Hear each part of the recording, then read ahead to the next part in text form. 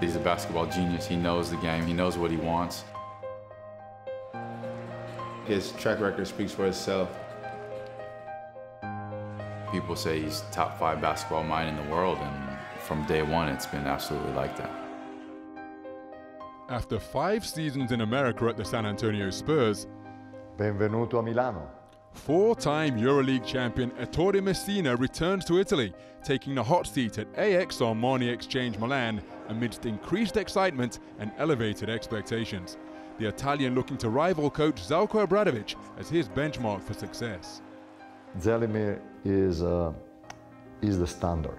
You know, he raised the bar for all of us. His versatility and his ability to create team environment speak for themselves. I have the utmost respect for him. Unfortunately, I lost a couple of finals against him. But you know what? Like my wife says, he's much better than me as a coach, and I'm happy to be second in case. A 2-time EuroLeague Coach of the Year, Messina has wasted no time putting his personal stamp on his new club, bringing in 7 new signings while adopting a new offensive philosophy.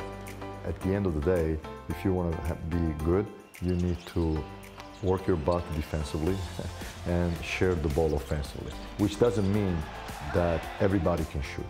The good shooters have to shoot more times, but you have to do that together. You cannot give the ball to one player and wait for him to create and be, let's say, like the guy that controls everything. I think it's important that everybody to be involved, at least touch the ball.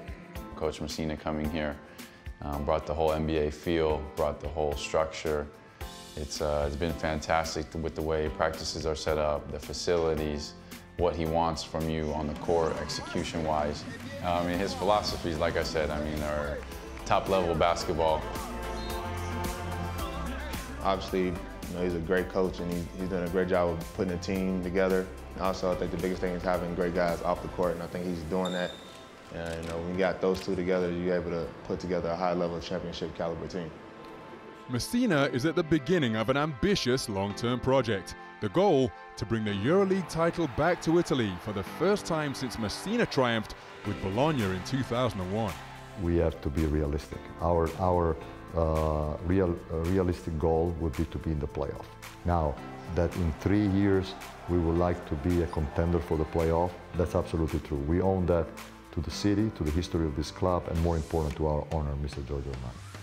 It's still early days, but after an encouraging start to the season, Milan's transition from postseason observers to Final Four contenders already looks ahead of schedule.